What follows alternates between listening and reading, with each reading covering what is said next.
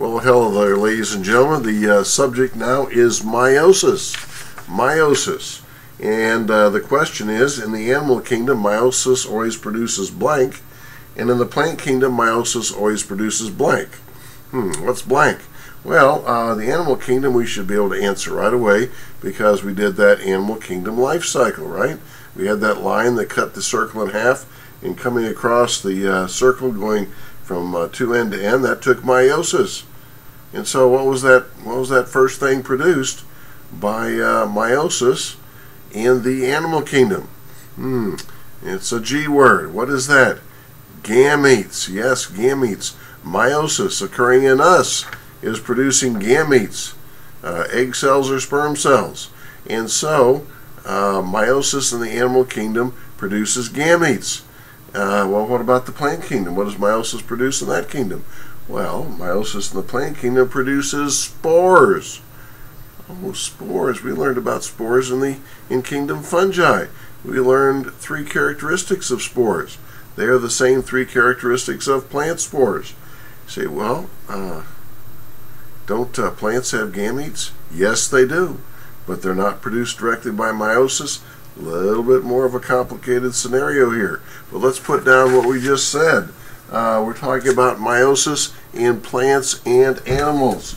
And so let me put the animal kingdom over here and the plant kingdom over here. And one thing that's not different is the basic diagram. And what was that again? Let's see. In both kingdoms there are how many daughter cells? I mean, in meiosis there's how many daughter cells? There are 1, 2, 3, 4. And what happens to the chromosome number? It is cut in half, right? Okay. So the exact same diagram over here in the plant kingdom. Again, just 1, 2, 3, 4 daughter cells. Alright, nothing different so far, but there is, we already spoke of a major difference, and that is what you call these things. And so, what did we say just a few minutes ago? Meiosis in the animal kingdom produces what? What do you call these things? You call them what? The G word? Yes, gametes. You call them gametes. And what did we say about the plant kingdom? Meiosis in plants produces what? Spores. Produces spores. And so, wow, that's something. That's something. Now, they're both reproductive cells, but they operate differently in reproduction, as we will see. And so, as we'll see right now, as a matter of fact, in what ways are spores and gametes the same, and how are spores and gametes different? Well, they've got to be the same in a couple major ways, because in the plant and animal kingdom they are both products of meiosis. Yes, they are. And so, how are spores and gametes the same?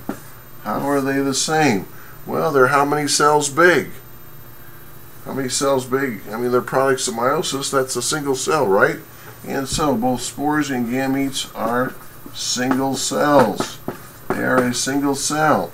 And what's the chromosome number inside that, of that one nucleus inside it?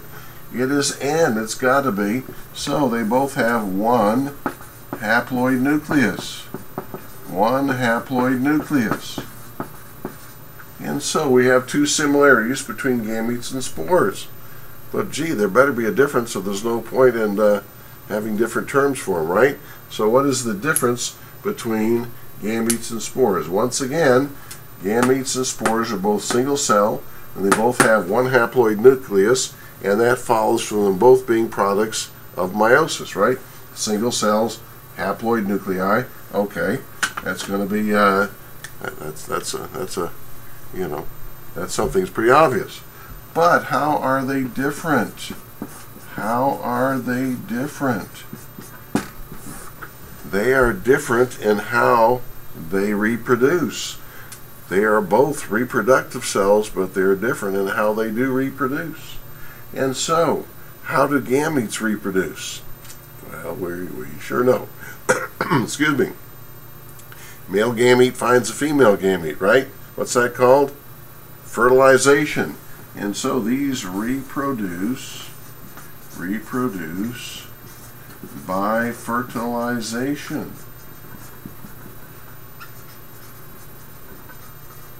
Reproduce by fertilization. That's how gametes do it.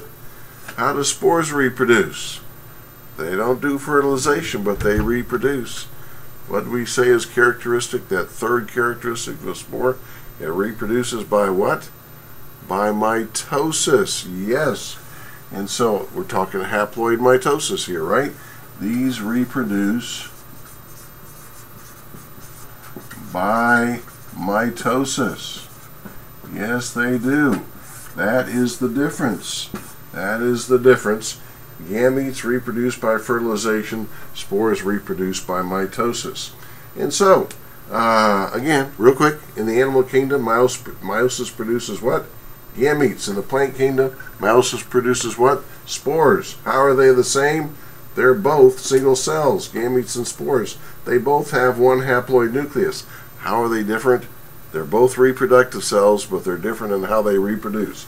How do these reproduce over here? They reproduce by fertilization, with the exception of parthenogenesis, of course.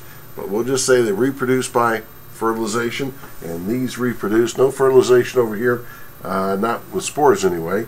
They reproduce by dividing by mitosis, haploid mitosis. All right, ladies and gentlemen, that concludes our little brief discussion of the plant kingdom. We will now jump into the deep waters of flowering plants. All right, bye-bye.